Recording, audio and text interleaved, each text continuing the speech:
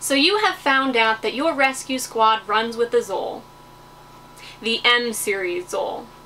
So we're going to review the BLS and ALS functions of this machine.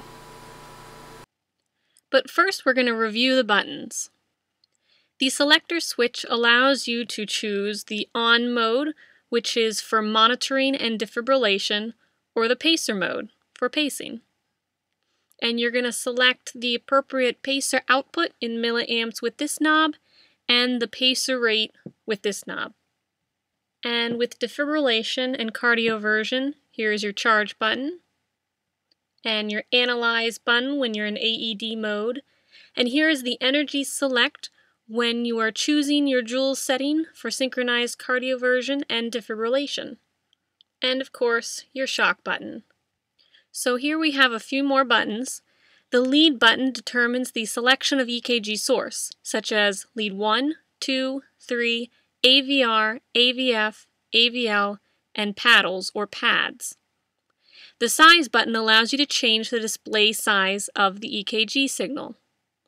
The alarm suspend does exactly what it sounds like. It suspends or deactivates the audible alarm. And the recorder allows you to start and stop the printer. Now these are called soft keys and correlate to whatever the menu shows on the screen. And this controls the beeper volume of the QRS and pulse, and this controls the brightness and contrast in the screen. The summary button retrieves stored patient information and prints it out as a summary report. The code marker allows you to add time-sensitive events to the patient's record. And finally, the NiBP is the non-invasive blood pressure button. By pushing this, it spontaneously takes a blood pressure. Here is our paper tray for the recorder, our data card and PC card modem, and where our blood pressure plugs into the monitor. Okay, so we're going to go ahead and turn this sucker on, and there we go. So the first thing that we're going to do is take a non-invasive blood pressure. It's going to show up right around here, and we're going to go ahead and push the button. As you can see, our marker is getting longer and longer, which means that it is pumping up the blood pressure to take the blood pressure. Now, while it's doing this, let's go ahead and play with some parameters. I've already selected the NiBP, so I'm going to hit enter. The NiBP stat allows you to take as many blood pressures as it can in 5 minutes, up to 10 blood pressures. NiBP auto allows you to take the blood pressure right now. The cuff inflation sets the starting cuff inflation that's normally around 160 for adults. Auto interval is how often it takes the blood pressure, and return takes you back to the menu. So we'll go ahead and hit return, and it takes us back to the main menu.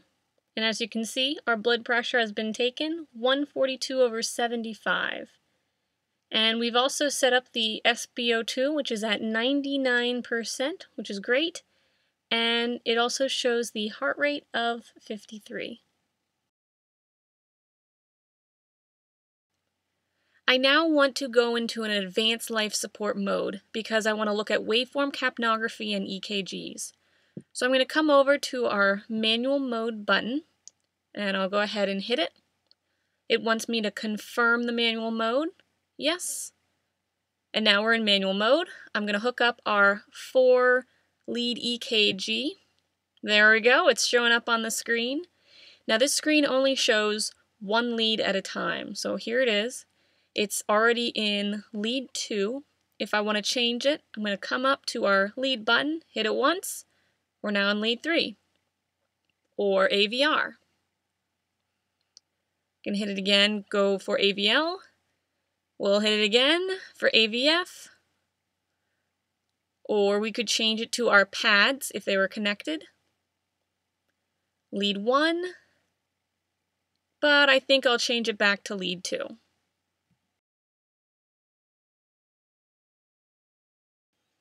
So we're going to go ahead and hook up our CO2, plug it in the back here, and great. So it says it's warming up.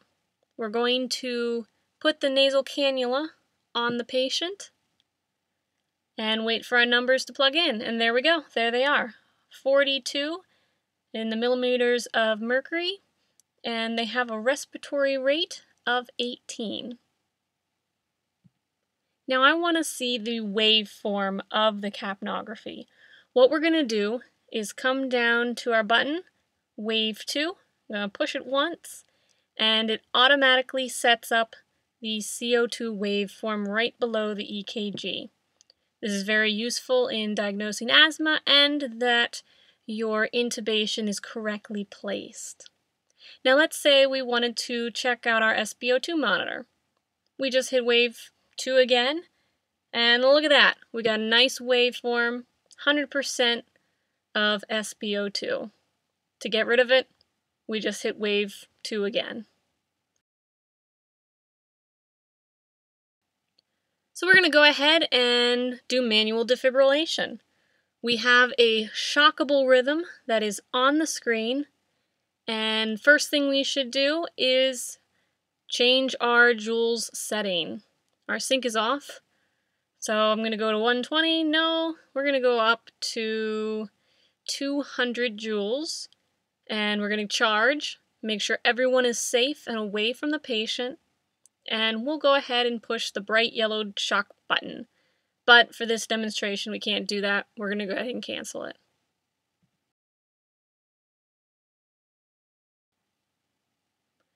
So you have a patient who is a symptomatic bradycardia, and they're in a 3rd degree heart block. We really need to pace this person. So we'll switch to pace, and you notice that we're in the pacer. We have set pace on the screen, and pace again right underneath EKG. So we're going to change our pulse rate, our pace rate to 80 because that's in my protocols, and then you're going to increase the milliamps until you receive capture on your screen.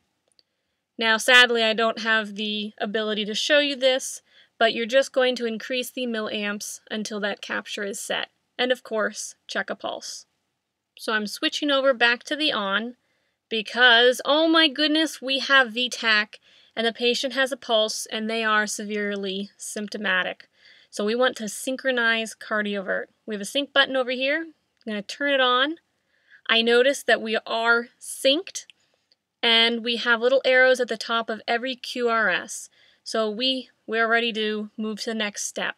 You want to change your joules setting to your protocols and American Heart Standards by using the Energy Select. Then we'll go ahead and charge. Make sure everyone is clear of the patient, and then you can hit the brightly colored shock button. But for this test, we're going to go ahead and cancel it because we don't have the opportunity to show you what, the shocking looks like. So I'm going to go ahead and cancel it by just hitting the sync button. Notice the arrows have disappeared.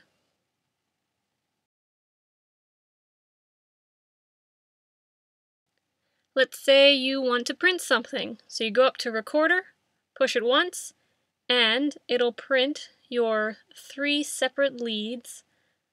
If you want to stop, you just hit Recorder again. If you have alarm going off, you can hit Alarm Suspend. And our size, you can change the size of the EKG. Let's put it back to its normal setting here. And if you want to do a 12 lead, you just come over and push the 12 lead button. You have a whole menu to choose from here for the 12 lead. And once everything's hooked up, you're ready to go, you can go ahead and hit Acquire. Phew! And that's how you do it.